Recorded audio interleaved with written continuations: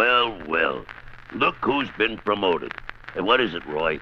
A case of service manager to file clerk in one easy lesson? Oh, hi there, Tech. No promotion. Just checking the service customer file to find out who needs a service reminder. Now, take this traveling salesman, Mr. Lorimer. According to the file, he hasn't been in for... Well, I'd better see what that customer wants. Why, Mr. Lorimer, glad to see you. I was just about to call your office and remind you we were still in business. Oh, I knew you boys were in business, all right. But I've already got my reminder. Yeah? What seems to be the matter? Wish I knew. But it sounds like I'm keeping a couple of beehives in the back end of the car somewhere. Well, there's one sure way to find out. Let's just take a little ride so you can point out the noise. Okay by me. Want to drive? No, you drive. Because you know how to make this noise show up. Then I'd like to drive so I can test the car under different conditions and make my diagnosis. Now, on this smooth road in this quiet neighborhood, we'll be able to tell if you've been hearing an axle noise.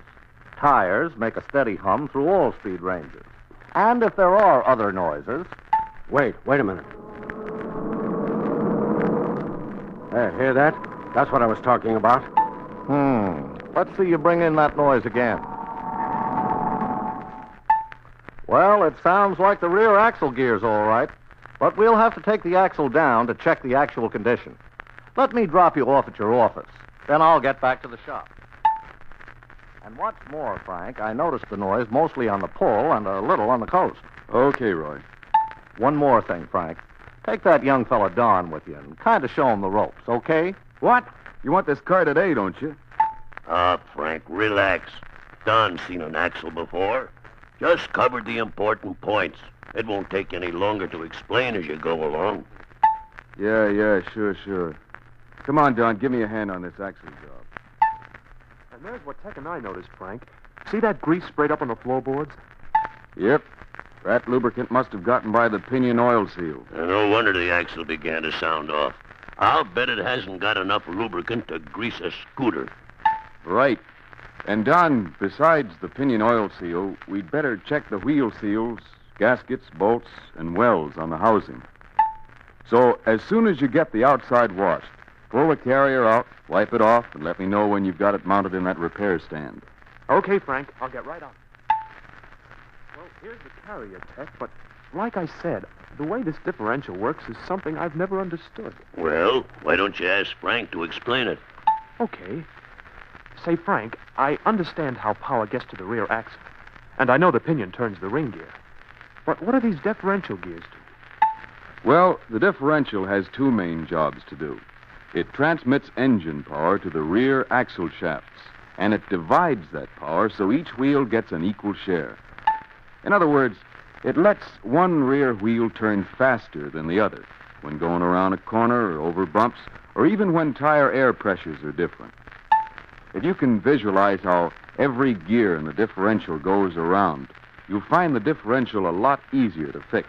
For example, take these two differential side gears. The splined ends of the axle shafts fit in them, and the wheels go on the outer ends of the shaft, right? Right. Okay. And notice that the differential case is mounted in the carrier on two roller bearings. They let the case turn freely around the axles. And inside the differential case is a small shaft called a differential pinion shaft. Mounted on that shaft are two other gears, the differential pinions. These pinions fit in between the two side gears and mesh with both. The ring gear is bolted solidly to the differential case and meshes with the drive pinion. Right. So you see, Don, whenever the ring gear revolves, it carries the case with it, and at the same speed. I see. Same speed because the gear is bolted to the case. Uh-huh. Fine. Now, suppose this car was going straight ahead on a smooth road. The wheels would turn at the same speed, right? Yeah. Oh, sure. All right. Now, you know as the ring gear turns, the case turns with it, carrying the pinions around. But because the rolling radius of each wheel is the same, the gears inside the case don't turn on one another. The pinions just connect the two side gears together, and the whole nest of gears turns like one solid unit. I get it. But what happens when you hold one wheel so it won't turn? What's that do to the differential? Just this, my boy. The case turns with the ring gear carrying the pinions. But since one wheel is held, its axle gear is also standing still. So the pinions gotta turn. That's because the pinions mesh with a stationary side gear. But the pinions, of course, can turn on their own shaft. In other words, Don, the pinions just run round the stationary gear. Wait a minute. What's the other side gear doing while that happens? Well, the other side gear is meshed with the pinions, too, and is being turned the same as it was before on the straightaway. Now, besides that, the side gear's being turned faster because the pinions are now turning on their shaft. This extra speed is in addition to the speed of the case. So, when one wheel is held, that's what makes the free axle turn exactly twice as fast as it would on a straightaway. And that's why a terrific load is put on the differential when the car gets stuck in the mud. And sometimes a tooth or a large chip may be knocked off a side gear, and the owner notices a slight thump when he turns a corner. Okay, Frank, okay. Now tell me what happens in the differential when both wheels are turning, one faster than the other, when that car does go around a corner. Well, look at it this way. The inside wheel goes a shorter distance than the outside wheel. The side gear on the inside shaft, then, will turn slower than the differential case. The pinions have to turn on their own shaft, so they roll around the slower moving gear, and add to the speed of the gear which drives the outside wheel. That outside wheel, then, receives an increase in speed equal to the amount the inside wheel loses. I think I'm catching on. But I better study it a little more. Now you're cooking, Don. And this reference book will help.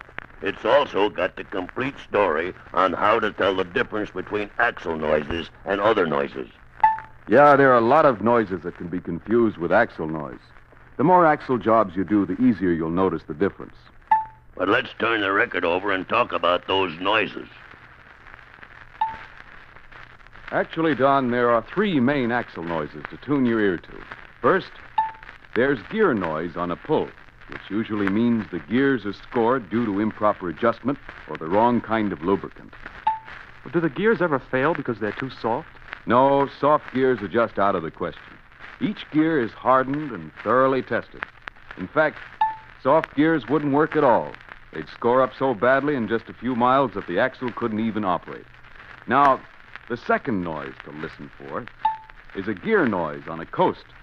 This, too, means scored gears and is caused by excessive end play in the pinion bearings, which lets the pinion move out of adjustment.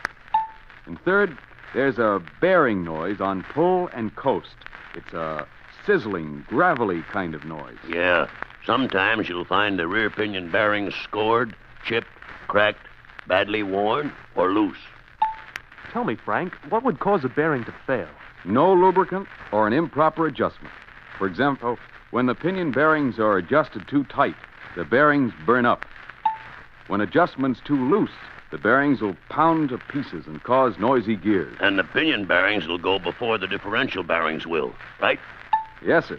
That's because the pinion bearings turn about 4 times as fast as the differential bearings, due to the rear axle ratio of about 4-to-1. But when the rear axle runs dry, it's the gears that generally go first. So let's look at the gear teeth. Uh-oh, Frank. See that? Yeah, those teeth are pretty badly scored. That's what caused the noise. And notice that they're scored on the drive side and a little on the coast side. That checks with what Roy said about the noise. Golly, loose pinion bearings are running out of lubricant. Ain't no picnic. It's murder, Don. And don't forget, you can also get a rough massage on those gears if the wrong kind of lubricant's put in. Yeah, Tech's right, Don. Always use a high-quality, hypoid lubricant. If there's any doubt about the lube that's in the axle, drain and refill with lubricant you know is right. You better tell Don about preloading the bearings, Frank. That's important to axle life and quiet operation. Oh, yeah. These hypoid gears are matched and lapped in pairs, Don. That means they're run in together when they're made. So you should always use them in matched sets. You can't expect a good, quiet job unless you use a matched set. And to hold the gears in position under load, you have to set the bearings up tight. In other words, you put a load on those bearings. That's called preloading. The preload keeps the pinion from walking backward or forward under load, which in turn keeps the tooth contact where it belongs. Well, isn't that preload kind of rough on the bearings? Nope. Actually, it's good for them. Right, Frank? Right.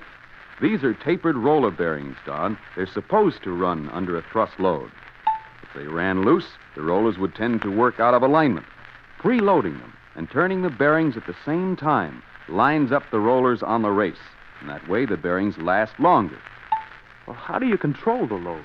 With shims, Don, between the front bearing and spacer. I'll show you just how it's done when we put this job together. And don't forget that those differential bearings are also preloaded. You gonna show Don that, Frank? Yeah, when we put it back together. But let's get back to this job. You know, if Lorimer were able to bring his car in here for lubrication regularly, we'd have noticed the leak. Could have saved him a lot of dough. Now he's going to need new gears. However, Don, we've got to take this job down to see how the other parts really are. Roy says you've disassembled an axle before, so you won't forget to pull the pinion flange first. If you take the ring gear and case out first, there's nothing to back up the pinion when you pull out the oil seal. And you'll use this special puller to pull out the pinion shaft oil seal. You know why you shouldn't dig it out with a chisel, don't you? Yep. The chisel might slip and nick the housing. That could cause a permanent grease leak. Oh, why do you need that center punch? That's a which-is-which tool, my boy. Yeah. Before you remove the bearing caps, mark each cap and bearing support. And then you'll know which is which. And you'll get them back in the way they were before. But they look the same. Are you sure they're not interchangeable? Positive. Them caps are married to the housing. That's cause those bearing supports are bored with the caps in place when the axle's made. And keep those bearing adjusting shims together, Don. Then when we stick in the new pinion, those shims will tell us where to start out or what new combinations to use. Okay, Frank. I better start taking this carrier apart. While you're at it, clean every part, then oil it lightly to prevent rust. Now, I'm going to check with the parts department, but I'll be right back. Well, here you are, Frank. I scrubbed and oiled every part in the works. Well, besides the gears, how do the other parts look? Oh, brother, the pinion bearings got so hot they turned black and blue. Too bad. That means we'll need 2 new ones. When bearings turn blue, they lose their hardness. That makes them practically worthless. Well, it's usually smart to put in new pinion bearings anyway. Then you'll have a job that won't jump up and bite you after a few thousand miles. Another thing, Don. When driving out pinion bearing cups, be careful not to damage the bearing thrust surfaces inside the carrier. If they're damaged, the preload won't be right. Now, Don, since you've got the ring gear off the differential case, how do the differential parts look? Why, I guess they're all right. You guess. Now, look, my friend, you gotta use 2 feeler blades to be sure. Yeah, you'll need a feeler blade on both sides of the hub so the gear won't tilt. There should be 4 to 12 thousandths between each side gear and thrust washers. If there's too much play, inspect each differential part for wear. Sometimes new washers are all that's needed. But when you put new washers in, check the clearance again. If it's still too high, inspect the gears, case, and pinion shaft for excessive wear. The shaft shouldn't be grooved, and it ought to be a light, dry fit in the case. If not, the shaft or the case is worn and needs replacing. Well, this job needs a shaft and washers, but how come differential clearance is important? Well, if there's too much play, this job will clunk every time Lorimer starts or stops. I see. Now, what do you suppose made the shaft and washers wear so much? Well, Lorimer probably got stuck in mud, snow, or sand. One spinning wheel puts a terrific load on these parts. And incidentally, check the differential case for runout within 3 thousandths. If a piece of metal fell into the gears, knocking off some teeth, the case might be sprung. The back face of the ring gear shouldn't have more than 4 thousandths runout either. So make the same check when you bolt that ring gear to the case. How do the differential bearings check out? Well, they look pretty good. I clean them and look for rough ends on the bearing rollers or a worn thrust rib. Looks like the differential bearings have got a lot of miles left. Yeah, Frank. Both differential cones, cups, and races are good. And none of the rollers have flat spots. Who says I got flat spots? Not you, boss. Not even these differential bearings, according to Don and Tech. Fine. How's that job coming along? Well, first of all, Mr. Lorimer needs a new ring gear set, pinion bearings, oil seal, a new differential pinion shaft, and thrust washers. Then, of course, we'll probably need new shims and an adjusting washer when we set up the new gears. Just a minute, fellas. That's really where I come in. How to use those shims to set up the pinion and ring gear to operate a long time, quietly, is a mighty important story. You bet it is. And Don better know about that, too. Sure, Frank. And I think all the rest of the fellows will want to hear that story, because I've got something special that'll really open their eyes. It's a new gauge that takes the guesswork out of setting up an axle. So I'll be back soon with the story on putting this job together. It's one you won't want to miss.